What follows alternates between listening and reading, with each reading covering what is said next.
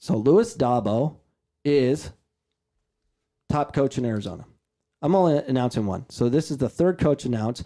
Louis Dabo should have been named first because he is by far the top coach in Arizona. If you're so lucky to be around him, he's aged quite a bit. He's been around the game a long time, a ton of expertise. He was actually, Louis Dabo, Jack. I took you to Santos practices before.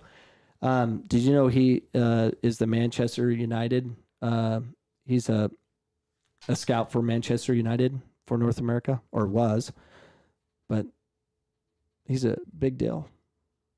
But players he developed. So I got these questions about Louis Dabo, and I'm going to show you some of his training sessions in a second. I have video of that. So Louis Dabo, just to name a few, he produced Pablo Mastroni, which we do have the overlay for that, Ryan. We have Pablo Mastroni, who he's played on the U.S. national team. He is currently coaching in the MLS. He was at the Colorado Rapids. He got fired, but I think he found another job as an assistant. But big-time player. Won a gold medal, which is rare, U23s. And he's produced by Louis Dabo. And I'm going to show you what he did, what the secrets of success, what Louis Dabo did for them. Evan Whitfield, who played for Chicago Fire. He won a gold medal with the U.S. men's national team, but he had a stellar career. And I'm actually gonna bring on I'm gonna get hold of Evan Whitfield in further podcasts to talk about what was so great about Louis Dabo. What did he do? What are the secrets? And we'll find out secrets in a second, because I'm gonna show you Brandon Tyler, who played for New England Revolution.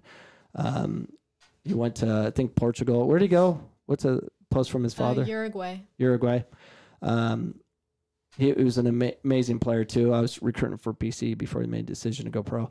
Scott Garlick, a goalkeeper, played for Santos organization, and he is very technical with his feet for a goalkeeper. But this is not including how many players he moved on to play Division I soccer. Arizona was different back when Louis Dabo was kind of running the show as far as developing players before it became, let's steal players and create a lie to get their money.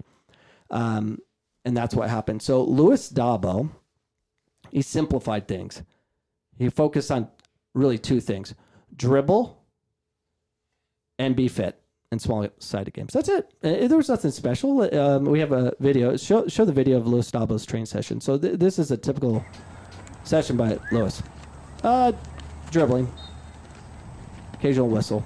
But they would do this all day long. And they still do. It's not as intense because of the lack of facilities and stuff. I don't know if they do it 2-3 times a day or a week. But back in when I was growing up, and here's what else you would do. Yeah, you can turn that down. Thanks. You would do a lot of feigning, a lot of movement, fitness. You do fitness, but this is soccer-specific fitness that Louis Dabo did. And they would run, and then when you thought you were done with running, you would run some more. Because in soccer, fitness matters. Having the ability to control the ball. And I've done a million of these with Louis Dabo because he coached me at the Sand Sharks. This is at Soccer Locker, board to board, or Phoenix Sports Center, or whatever you call it now. Those are suicides, aren't they? That's not a suicide. That is, well, I guess you would be committing suicide if you keep doing this. But that's why they call it suicide. No, suicide is up and back, up and back, up and back. But this was just there. Anyways, so very simple. So back in the heyday of Santos, under Louis Dabo, they would dribble 5 days a week. I remember going to the training. I'm like, oh, I'm going to learn some secret stuff, Jack. I was going to learn something special. And what they did was dribble. And I'm like, where's the secret stuff? I would just dribble for like an hour straight. Cut. I'm like, I hate this. But they do it 5 days a week, Monday through Friday.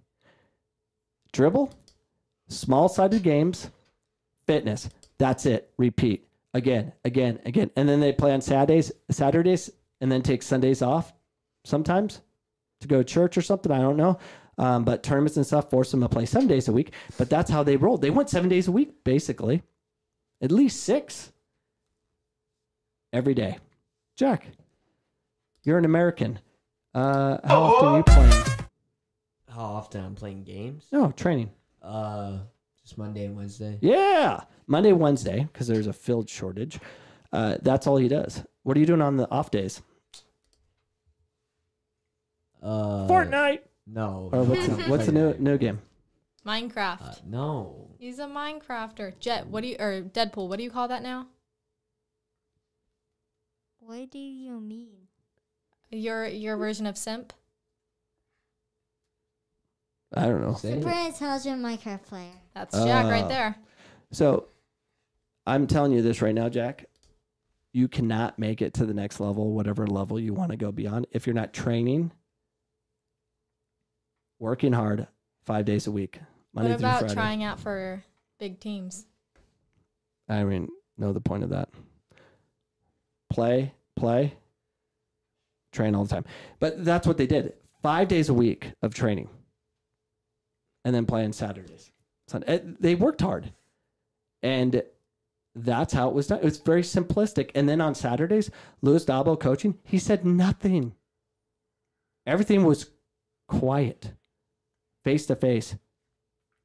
And then if your parent was going nuts, he would then sub that player out whose parents acting like an idiot and say, "Hey, go sit with your parents." And then the player would be like, "Why? Well, your mom's doing all the coaching.